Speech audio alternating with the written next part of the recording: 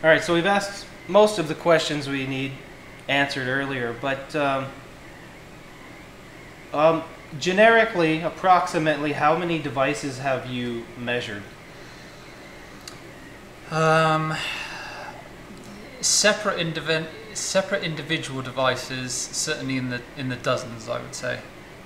And out of the dozens, the big question is, have you measured any successful or inconclusive?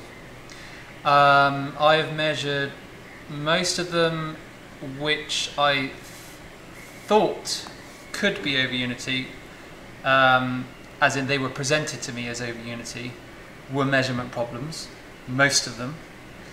There is one which I have detected a true anomaly, and there is another one which I think was over Unity, but I wasn't able to measure it using my equipment.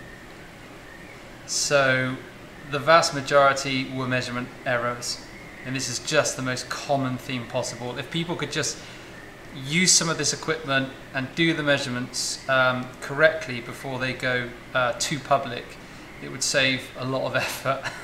Save a lot of YouTube space. It would, right? And you know, it's not a criticism because, as I say, I've measured over Unity so many times. I've got excited, I've gone home, I've spoken to people about it, and when I've brought the standard and the level of the measurements up in the following days, it was a measurement error. So I've done it. So this is not a criticism of people who can't make measurements, because we're all learning here, and there's still much more I need to learn, but I've learned a few lessons along the way. So the one power anomaly which I have measured, which is very interesting, and I'm going to be doing some assessments of it over the next few weeks, is where I had a box of electronics doing something with resonant coils, and the output from this box went to a load, which in this case was a heating element, okay, like a block of metal, okay. And when I measured the voltage and the current going to the, and I would add, the inventor says that the device was being powered using reactive power, right? Reactive power, what do we mean? Reactive power is when the voltage and the current show that they're 90 degrees out of phase on the oscilloscope, meaning, in theory, there's 0 watts of power, right? This is interesting, another common thing I see. And in actual fact, the only device I saw, which I think was over Unity, but I wasn't able to measure, also say that they were using reactive power. And I think this links to scalar waves and things like this. So the anomaly was this. I measured voltage and current coming out of this box going to this resistive element. And I was measuring a voltage and I was measuring a current, but they were 90 degrees out of phase, and I was, you know, pretty accurate on the measurements, I think. Which meant there was 0 watts of conventional power going to the power block, right, to the resistive block. And yet this resistive block was red hot. Okay, we had a temperature gauge on it, and we took the temperature of it down to ambient room temperature, and we turned it on, and within about 8 seconds this block had risen to 130 degrees Celsius. In Fahrenheit, I don't even know what that is. That's red hot. You couldn't touch it, it was too hot, within 8 seconds. And I'm measuring 0 power going to it. Using the power factor calculations, using these instruments. Right. That you pre-calibrated, so you knew they were right. Yep. The whole works. Yep. Now, now my current working hypothesis, subject to about 3 weeks of really high intensity measurements over the next few weeks, my current hypothesis is that it is possible that there is another type of power, whether we call it reactive power or scalar waves or radiant energy or whatever we might want to use. There is another type of power which is being delivered to this resistive block to cause the heating, which is not conventional power. And time will tell whether this is true or another measurement error. Well, that's what I was going to ask you, is these are conventional tools for conventional power.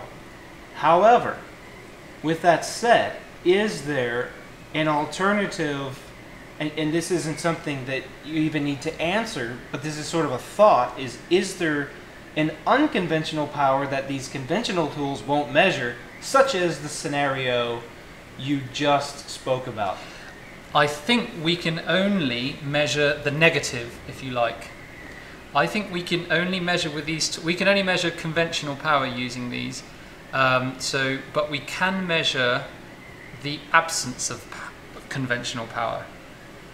And if we still see something happening, at the very least, we can measure that there is something else happening.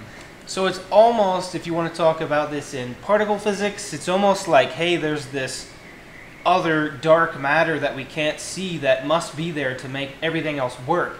This could be the same thought process where there's a secondary thing going on that we can't measure, we can't see, but can do work. Precisely. And I have seen, and I don't know how true this is, I have seen that part of the problem with making measurements on this unseen power, if you like, is the fact that you're dealing with so-called scalar waves, or rather than conventional sine waves, you're dealing with so transverse versus longitudinal, right? And rather than the conventional sine wave, they kind of spiral. Okay, the waveforms spiral into a vortex. Okay, those are and they are the longitudinal waves, which kind of come out at right angles to the conventional sine wave.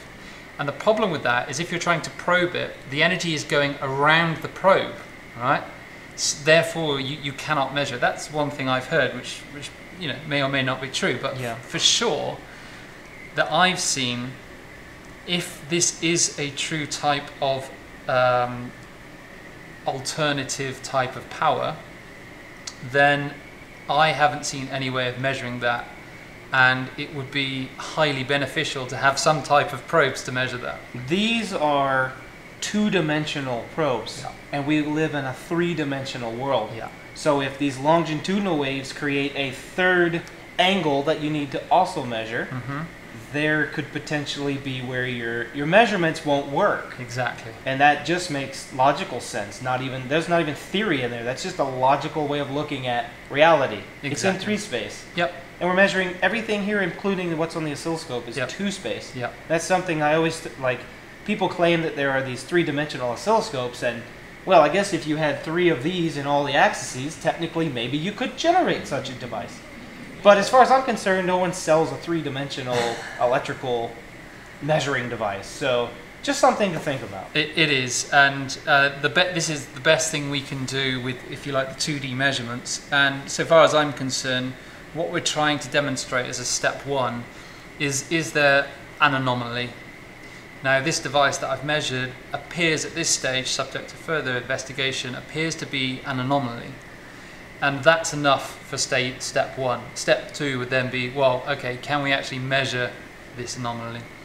So yeah, it's something which, to my mind, hasn't been explored in any way. And let's say we can't measure the electrical properties of the anomaly. But if at some point you have a battery, 12 volts, and it's generating X amount of heat in watts. With the thermal power probe, for example. Or yeah, exactly. Or in this case, that coil, then you could take a different set of measurements. If this doesn't seem to rule out all the possibilities, if the battery should be drained in X amount of time using X amount of power, the heating element is X amount of heat, X amount of time, and then you could also do that to sort of get a better idea of if you're looking at something wrong or if you're measuring something wrong. Like it's a separate way of looking at the problem to confirm that, oh, the battery is lasting longer than it should, so there's something else going on here. Yeah, exactly. There's several ways to sanity check all of these types of things. And measuring from a fixed amount of power like a battery is a very good way, and that's exactly the method that we're using for the possible anomaly that we saw. Is, how quickly does the battery drain conventionally heating this heating element versus this particular way with the special box. And then that's another way. That's another way of seeing whether this is doing something. So let me ask you a question. If I set up some device and I take these measurements and I really convince myself I've got something that I can't explain, what do I do? Where do I go? Who do I talk to? what at that point should I do? I mean, my personal response is, well, open source it, but that doesn't really help because you can't replicate something you can't understand. And so that's kind of a challenge. But if you wanted to have a third-party verification, such as yourself, what would you do personally if you convinced yourself you had something real?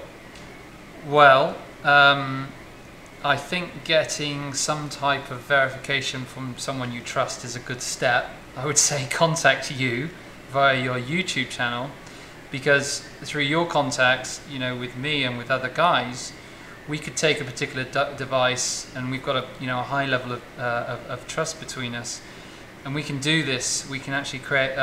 This is something I do all day, every day almost.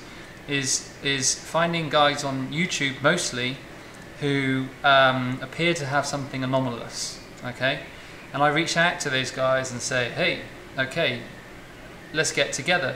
Come to me or I'll come to you. Let's do a whole bunch of power measurements and see what we've got here.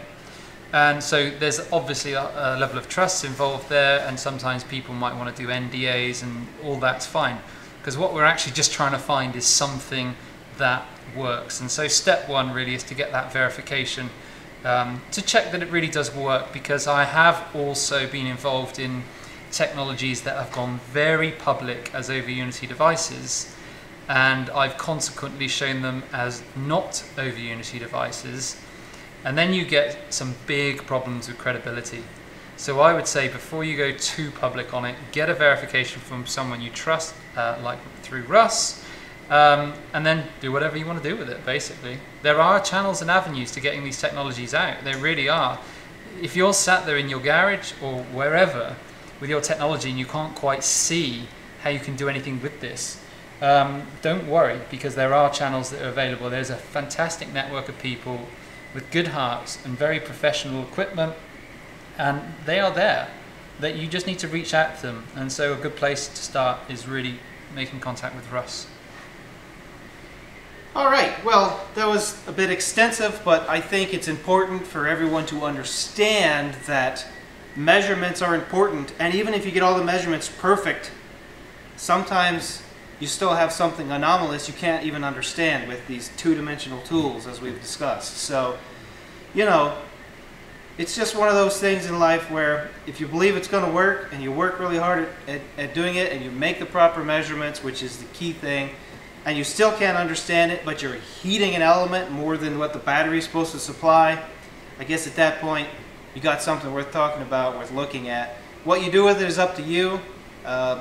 You know, I like open sourcing because it gives you this validation of there's no weight on your shoulders.